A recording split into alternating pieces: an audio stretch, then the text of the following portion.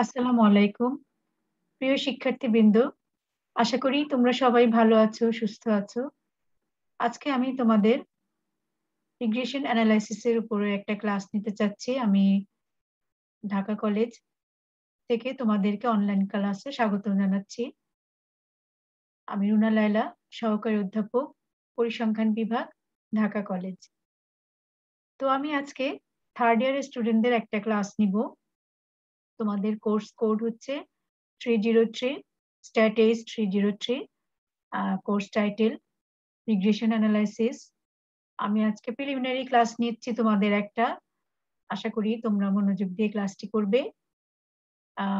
তাহলে চলো শুরু করি আজকের ক্লাস।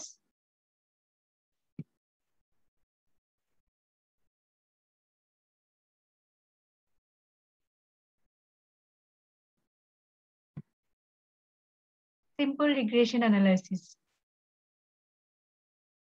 তোমরা ফার্স্ট ইয়ারে কোরিলেশন রিগ্রেশন পড়ে এসছো, আশা করি তোমাদের সেগুলো একটু মনে আছে। কোরিলেশন আমরা কি দেখি, যে দুটি রিলেটেড ভেরিয়েবলের মধ্যে রিলেশনটা। রিগ্রেশনে কিন্তু একটু ডিফারেন্ট বিষয় আছে, যেটাতে আমরা এখানে ইন্ডিপেন্ডেন্ট ভেরিয়েবল আর ডিপেন্ডেন্ট ভেরিয়েবল নিয়ে কাজ করি। আমরা রিগ্রেশনে দেখব যে ইন্ডিপেন্ডেন্ট ভেরিয়েবল দ্বারা ডিপেন্ডেন্ট ভেরিয়েবলটা কতটুকু affected. Average change of dependent variable due to respect of independent variable, সেটাকে আমরা বলছি রিগ্রেশন। তো তোমরা জানো যে correlation coefficient measures the strength of linear relationship between two variable. It does not measure cause and effect relationship between two variables, but by the regression analysis we can measure the cause and effect relationship between two variables. তো এই কনসেপ্টটা আসছে Francis Galton 1877 এ। উনি এটা নিয়ে একটু প্রথম আলোচনা করেছিলেন, যে এখানে ফ্রান্সিস গ্যালটন দেখেছেন যে relationship between the Heights of father's and sons. তো এখানে তিনি দেখলেন যে tall father tend to have tall sons and short fathers short sons, but the average height of the sons of a group of tall father is less than that of tall father, and the average height of sons of a group of short father is greater than that of the short father. Simple একটা analysis থেকে এটা বর্তমানে খুবই widely used হচ্ছে statistics এর ক্ষেত্রে। Regression analysis is a powerful tool in the field of statistical analysis in predicting the value of one variable on the basis of the given value of another variable when those two variables are related to each other. There are many situations in business and other fields where we are interested to measure the relationship between two variables. তো এখানে আমরা কিছু example দেখি।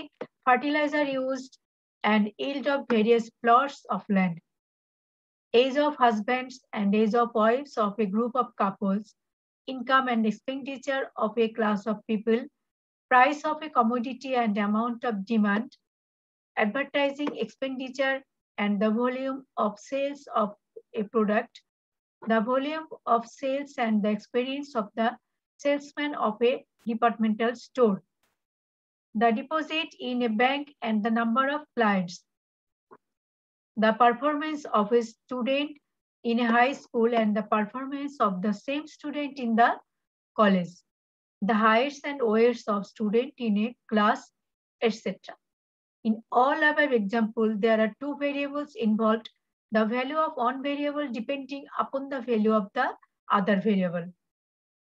অর্থাৎ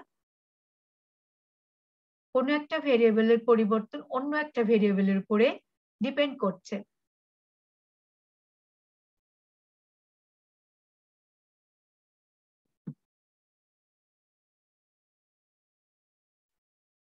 তো variable এই যে এখানে কিন্তু অলরেডি দুইটা ভেরিয়েবল চলে আসবে এখন, একটা হচ্ছে ডিপেন্ডেন্ট ভেরিয়েবল এবং আরেকটা হচ্ছে ইন্ডিপেন্ডেন্ট ভেরিয়েবল।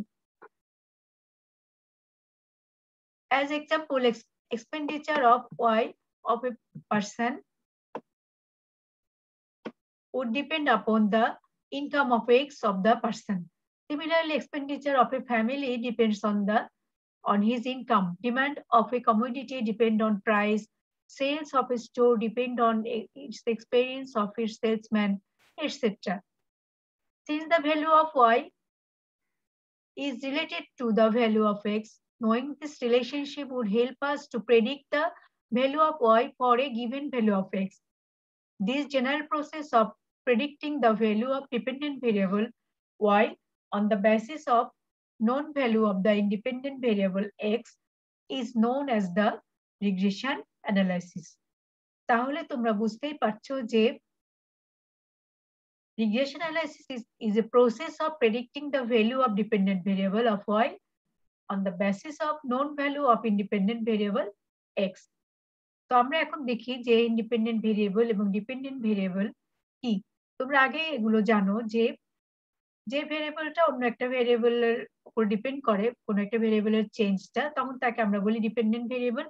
বাট যখন কোনো ভেরিয়েবল নিজে নিজে চেঞ্জ হচ্ছে, অন্য কোনো ভেরিয়েবল উপর ডিপেন্ড করছে না, সেটাকে আমরা বলছি independent variable. That is the variable whose value is influenced or is to be predicted is called dependent variable. অর্থাৎ যে ভেরিয়েবলটার মান আমরা প্রেডিক্ট করব সেটাকে বলা হচ্ছে dependent variable. It is usually denoted by Y. Dependent variable is also known as explained variable, predictant, regressant, response or endogenous variable. তোমরা বারবার দেখবা endogenous variable এবং exogenous variable কথাটা আসছে। তো ডিপেন্ডেন্ট ভেরিয়েবলটা হচ্ছে endogenous variable.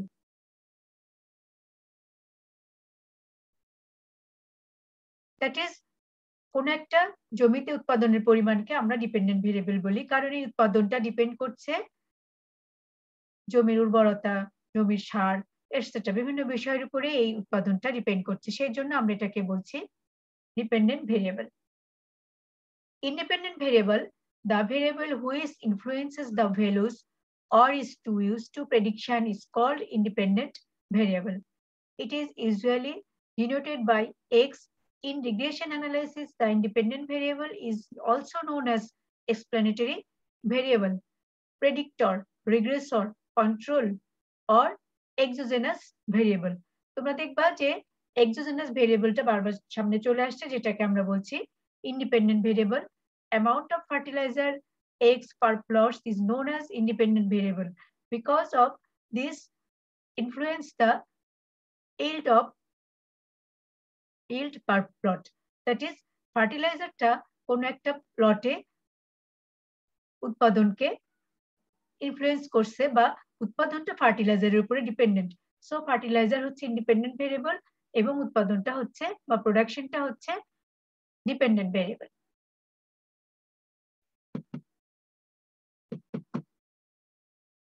নেক্সট আমরা দেখি regression analysis. Regression analysis is a statistical technique which has developed to study and measure the statistical relationship among two or more variables with a vision to estimate or predict the value of dependent variable for some known value of the independent variable. অর্থাৎ কোনো independent ভেরিয়েবলের সাপেক্ষে dependent ভেরিয়েবলের যে average চেঞ্জটা হচ্ছে, সেটাকে আমরা, সেই প্রসেসটাকে আমরা বলছি রিগ্রেশন অ্যানালাইসিস। এবং এটা একটা স্ট্যাটিস্টিক্যাল টেকনিক, যার মাধ্যমে আমরা দুইটি ভেরিয়েবল, একটা ডিপেন্ডেন্ট এবং একটা ইন্ডিপেন্ডেন্ট, এই দুটোর মধ্যে একটা ইন্ডিপেন্ডেন্টের সাপেক্ষে ডিপেন্ডেন্ট ভেরিয়েবলের অ্যাভারেজ চেঞ্জটা আমরা পরিমাপ করতে পারি। তো এখানে আমরা দুটি ভেরিয়েবলের রিলেশনশিপ স্টাডি করব, সেজন্য এটাকে বলা হচ্ছে, এই প্রসেসটাকে বলা হচ্ছে সিম্পল রিগ্রেশন। এখন আমরা দেখি পারপাস অফ রিগ্রেশন অ্যানালাইসিস। আমরা কেন রিগ্রেশন অ্যানালাইসিস করি সেটা সম্বন্ধে একটু আমরা জেনে নিচ্ছি। যেমন ধরো এখানে কয়েকটা পয়েন্ট আমরা বলছি। Number 1, establish a functional or mathematical relationship between dependent variable and independent variable. That is, regression analysis এর মাধ্যমে আমরা ডিপেন্ডেন্ট ভেরিয়েবল এবং ইন্ডিপেন্ডেন্ট ভেরিয়েবলের মধ্যে ফাংশনাল অর ম্যাথমেটিক্যাল রিলেশনশিপটা এস্টাবলিশ করতে পারি। আরেকটা হচ্ছে এটার মাধ্যমে আমরা কি করতে পারি, estimate or predict the value of the dependent variable for given value of the independent variable। অর্থাৎ আমরা ডেফিনিশনে যেখানে দেখলাম যে কিভাবে আমরা ইন্ডিপেন্ডেন্ট ভেরিয়েবলের সাহায্যে ডিপেন্ডেন্ট ভেরিয়েবলকে প্রেডিক্ট করতে পারি, এটাও আমরা রিগ্রেশন অ্যানালাইসিসের মাধ্যমে করতে পারি। তো প্রথমটা হচ্ছে রিলেশনশিপ বা ম্যাথমেটিক্যাল রিলেশনশিপ বা ফাংশনাল রিলেশনশিপ, দ্যাট ইজ একটা মডেল এস্টাবলিশ করা যাবে রিগ্রেশন অ্যানালাইসিসের মাধ্যমে। আর দ্বিতীয়টা হচ্ছে যে ডিপেন্ডেন্ট ভেরিয়েবলের প্রেডিক্টেড ভ্যালু এস্টিমেট করা যাবে। নাম্বার 3 আমরা দেখতে পাচ্ছি show the pattern or trend of dependent variable for various values of the independent variable. তোমরা এটা ফার্স্ট ইয়ারেও লিস্ট স্কয়ার মেথডের মাধ্যমে তোমরা ডিপেন্ডেন্ট ভেরিয়েবলের প্রোগ্রেসটা দেখেছো, যে প্যারামিটার এস্টিমেশন করে আমরা কিভাবে এস্টিমেটেড ভ্যালু পাই, ডিপেন্ডেন্ট ভেরিয়েবল এস্টিমেটেড ভ্যালু পাই, এবং এটা আমরা কি করি গ্রাফে মাধ্যমে আমরা দেখাই যে ট্রেন্ড যেটা যে কোন দিকে যাচ্ছে, এস্টিমেটেড ভ্যালুর ট্রেন্ডটা আমরা বুঝতে পারি বা প্যাটার্নটা বুঝতে পারি রিগ্রেশন অ্যানালাইসিসের মাধ্যমে।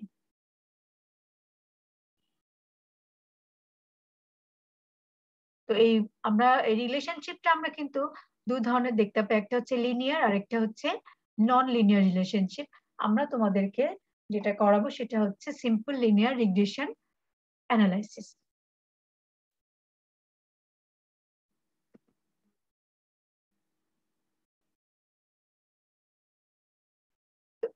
আমরা দেখি যে লিনিয়ার রিগ্রেশন অ্যানালাইসিসের যে একটা এক্সাম্পল আমরা দেখি যে y is equal to a plus bx, that is y is equal to a minus bx বা y is equal to x, etc. এগুলো হচ্ছে লিনিয়ার রিলেশনশিপ। আর নন লিনিয়ার রিলেশনশিপের এক্সাম্পল দেখো তোমরা যে y is equal to x square, y is equal to root over x, y is equal to a plus bx plus cx square, etc. Simple linear regression analysis, we consider the linear or straight linear relationship between the variables. In simple linear regression, a mathematical regression equation is developed to describe the functional relationship that exists between two variables x and y.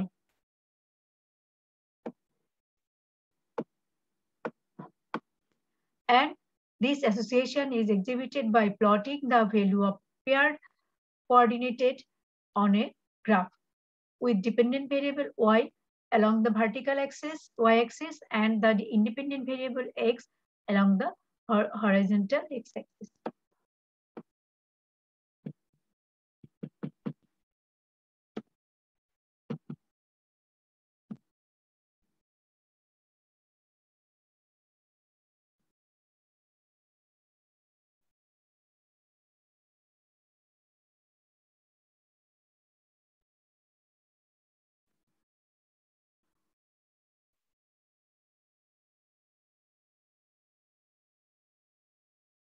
Population regression linear model আমরা একটু তোমাদের কনসেপ্টটা clear করি যে যখন ধরো যে we have n individuals in a population.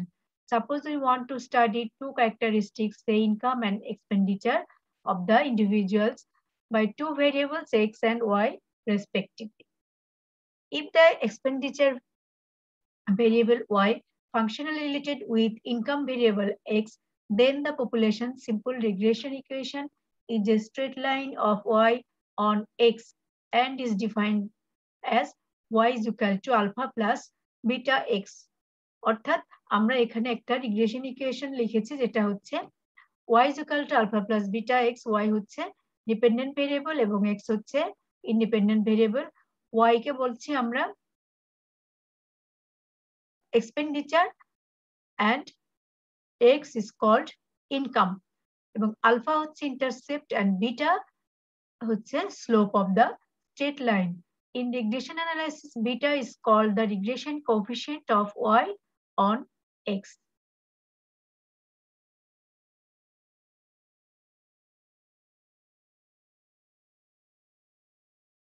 In practice, expenditure of an individual does not depend only on income. There may be other factors such as number of family members and others.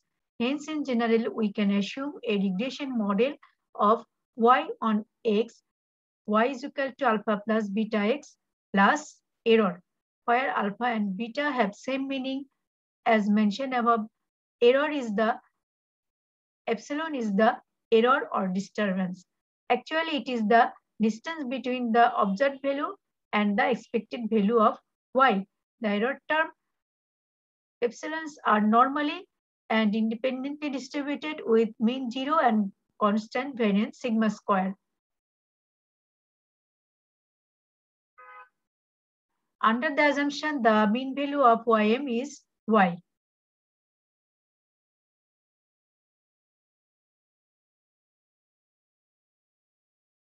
তো এখানে আমরা যখন alpha beta estimate করতে যাব তখন কি করা হবে, লিস্ট স্কয়ার মেথডের মাধ্যমে আমরা আলফা এবং বিটা এস্টিমেট করে থাকি এবং এখানে কি করা হয়, error square is some of epsilon square is minimum. This is done by the method of list square. এটা আমরা পরে আলোচনা করব।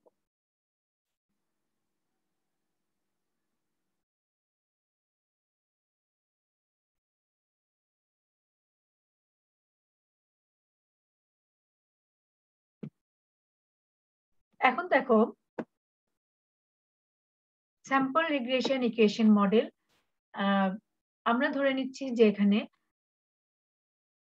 n pair of observation আছে x1 y1 x2 y2 up to xn yn bivariate population থেকে নেওয়া হয়েছে। এখানে বেস ফিটের স্টেট লাইনটা আমরা বলছি y estimated is equal to a plus bx, এটাকে আমরা বলছি sample regression line can be considered as estimate of the population regression line y is equal to alpha plus beta x. The population regression model, sample regression model can be defined as ym is equal to a plus bx plus error. এটাকে আমরা this is the regression model of y on x.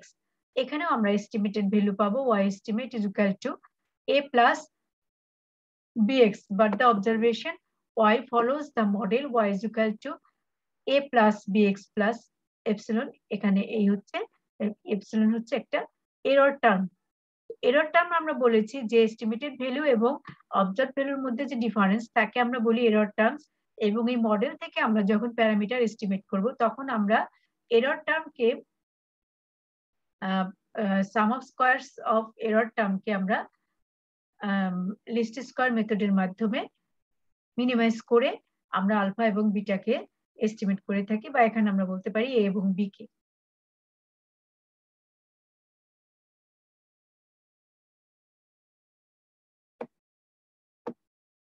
The error sum of squares is L is equal to sum of error square is equal to sum of y minus a plus bx whole square. To find the best fitted regression, we have to find the values of a and b in the such a way that error sum of squares is minimum. This is done by the method of least square developed by Legender. এই মেথডটা আবিষ্কার করেছেন Legendre, তার নামের প্রথম অক্ষর হিসাবে আমরা এটাকে L দিয়ে প্রকাশ করে থাকি। This can be done by taking partial derivation of L with respect to both A and B and equate to 0. তোমরা এটা আগেও করেছো যে আমরা কি করি, এই সাম অফ স্কয়ারসকে আমরা A এবং B এর সাপেক্ষে ডিফারেন্সিয়েট করি এবং প্রত্যেকটা ইকুয়েশনকে আমরা 0 ধরে নিই, দেন আমরা A এবং B এস্টিমেট করে থাকি।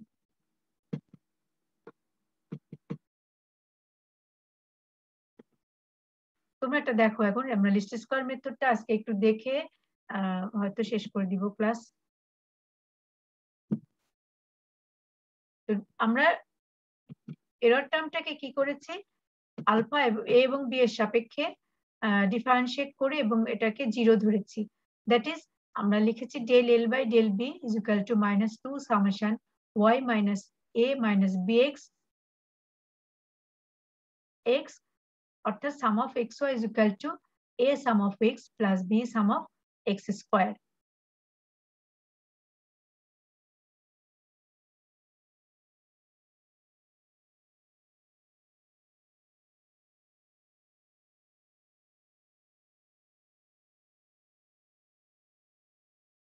A is equal to y bar minus bx bar এবং b is equal to sum of product of x minus x bar into y minus y bar divided by sum of x minus x bar square.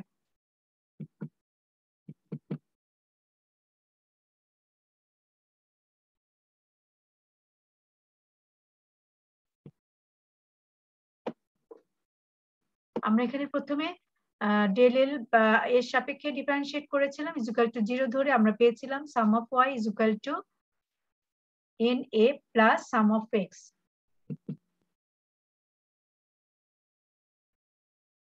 Then B এর সাপেক্ষে differentiate করে আমরা পেয়েছি সাম of x Y is equal to A some of x plus be some of x square. দুটাকে আমরা দুটা ইকুয়েশনকে আমরা ইউজ করে আমরা পাচ্ছি বি এর একটা এস্টিমেটেড ভ্যালু পেয়েছি যেটা হচ্ছে সাম of x Y minus some of x into some of Y divided by N এবং সাম of x square minus some of x whole square divided by N. দেন আমরা পেয়েছি ওয়াই এস্টিমেটেড ভ্যালুকে আমরা এখন এইভাবে লিখতে পারি যে Y is equal to Y estimate is equal to A plus bx that is y bar minus bx বার, কারণ এর ভ্যালুটা আমরা পেয়েছিলাম y bar minus bx bar plus bx that is y estimate minus y bar is equal to b into x minus x bar. This line is used to estimate or predict the value of y for given value of x. So the advantages of using this method is that we do not need the value of the intercept a. ঠিক আছে, এখানে আমাদের এর পরিবর্তে আমরা যেহেতু y bar minus bx bar use করেছি এখানে এর এস্টিমেট করার কোনো প্রয়োজন নেই।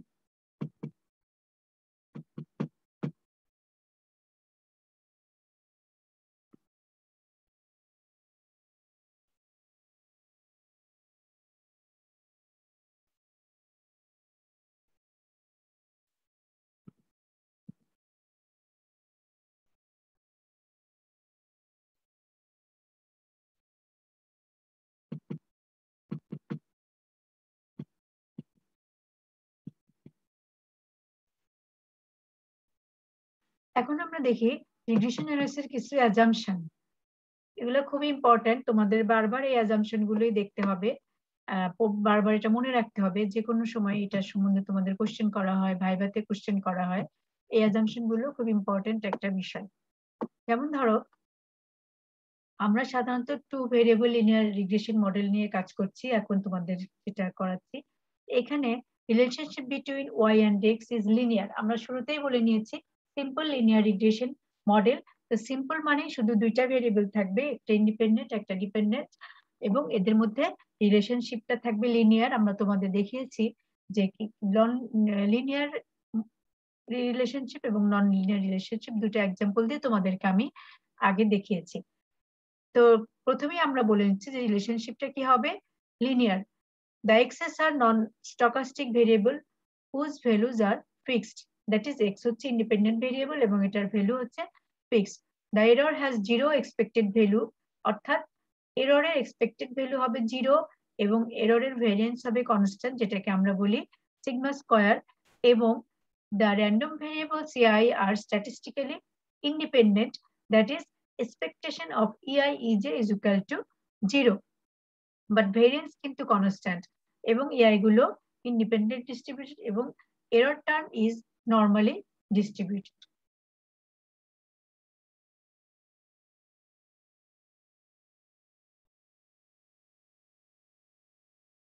So assumption 1 to 5 constitute the classical linear regression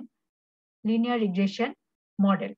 The assumption 3, 4, 5 the model are given in terms of error term epsilon, but we could also write those assumptions in terms of y. In this case, they would appear as follows.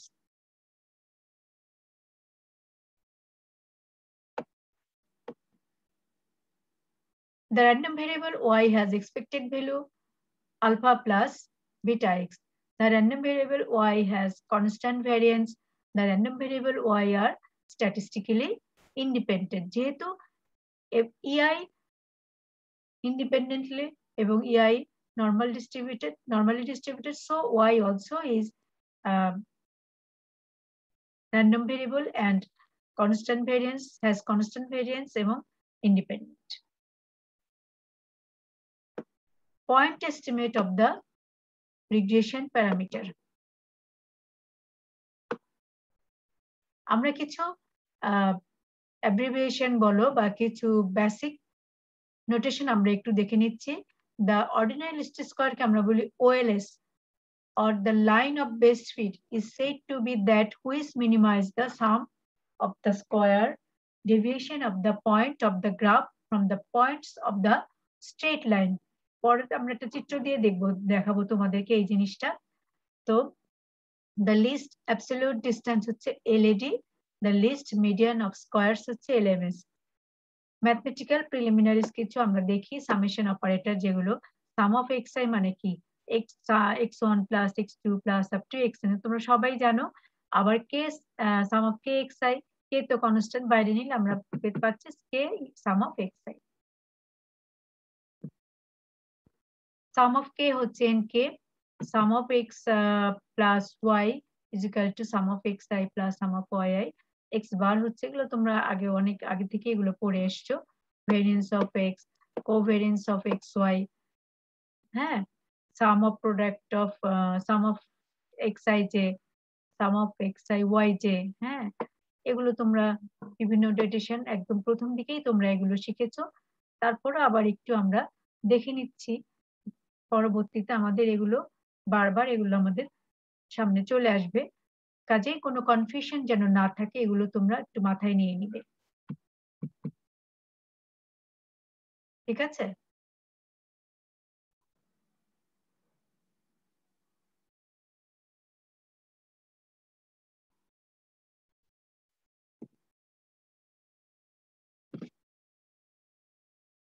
Derivation of the ordinary list square আমরা already এটা কিন্তু দেখে এসেছি, তারপরও আরেকটু elaborately আমরা এখানে দেখি যে আমরা এখানে কি করছি, রেসিডুয়ালস কে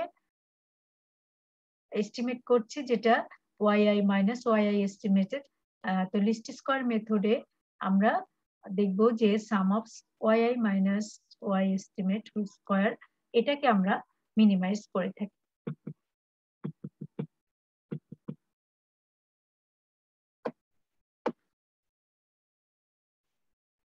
তোমাদের এই গ্রাফটার কথা বলেছিলাম যে এখানে রেসিডুয়াল কোনটা, এক্সপ্লেইনড এবং আনএক্সপ্লেইনড দুইটা শব্দ আছে এখানে। তোমরা দেখো এক্স অক্ষ এবং ওয়াই অক্ষে আমরা একটা ডিফিশন লাইন ফিট করেছি, এবং এখানে আমরা দেখতে পাচ্ছি যে এস্টিমেটেড ভ্যালু ওয়াই থেকে অবজার্ভ ভ্যালু ওয়াই এর ডিফারেন্সটাই হচ্ছে ইআই। তো আমরা এখন লিস্ট স্কয়ার এস্টিমেটটা আরেকবার একটু দেখে নিই, যে sum of ei square is equal to yi minus yi estimate, that is yi minus alpha plus beta xi whole square। এখন এটাকে আমরা পার্শিয়াল ডেরিভেশন করব with respect to alpha and beta equal to 0 ধরে। আমরা এটা ইকুয়েশনকে solve করে আমরা পাবো, এটাকে আমরা নরমাল ইকুয়েশন বলতে পারি। এখন এটাকে আমরা এভাবে লিখতে পারি, এটাকে ভেঙে লিখলে আমরা পাচ্ছি sum of yi is equal to alpha estimate n plus beta estimate sum of xi। উভয় পক্ষকে আমরা কি করেছি, xi দ্বারা গুণ করেছি, তাহলে আমরা পাচ্ছি sum of product of xi yi is equal to alpha sum of xi plus beta sum of x square। আমরা দুইটা ইকুয়েশন থেকে দুইটা মান পেয়েছি, এখান থেকে ইকুয়েশনকে সলভ করে আমরা বিটা এস্টিমেটের ভ্যালু পেয়েছি এবং আলফা এর মানও আমরা এখানে পেয়েছি, ঠিক আছে?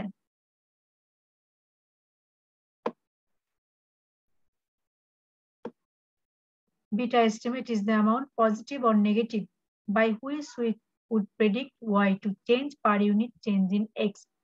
অর্থাৎ বিটা পজিটিভ বা নেগেটিভের উপরে তোমার কমেন্টটা করতে পারবে যে ইন্ডিপেন্ডেন্ট ভেরিয়েবল দ্বারা ওয়াইটা ডিপেন্ডেন্ট ভেরিয়েবল দ্বারা কি পরিমাণ ইফেক্ট হচ্ছে for the range of x in the sample that was used to determine the prediction equation. Similarly, alpha is the value that we predict for y when x is equal to 0. Beta estimated value যদি negative আসে তখন আমরা বলবো there is negative relation বা negative change, আর যদি beta positive আসে তখন আমরা পজিটিভলি রেকমেন্ড করতে পারি। তো এখানে একটা ডাটা দেয়া আছে বা একটা টেবিল দেয়া আছে, এখান থেকে তোমরা regression simple linear regression equation estimate করতে পারবে। এখন ধরো এখানে জিপে কে আমরা বলছি ডিপেন্ডেন্ট ভেরিয়েবল, ফ্যামিলি ইনকাম কে আমরা বলছি ইন্ডিপেন্ডেন্ট ভেরিয়েবল, ঠিক আছে? এখান থেকে আমরা কি দেখব যে একটা simple linear regression problem for finding the list square estimate of the parameters, that is এখান থেকে আমরা বিটা এস্টিমেট আমরা বের করতে পারি।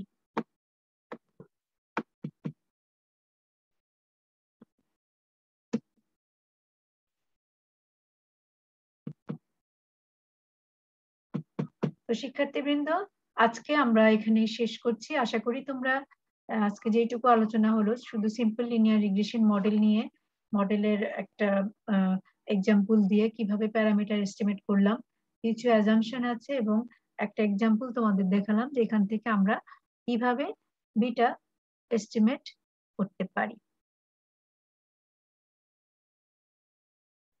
তো তোমরা সবাই ভালো থাকবে। আমি আজকে এখানে শেষ করছি। পরবর্তী ক্লাসে আবার তোমাদের সাথে দেখা হবে। সবাই ভালো থেকো। আল্লাহ হাফেজ।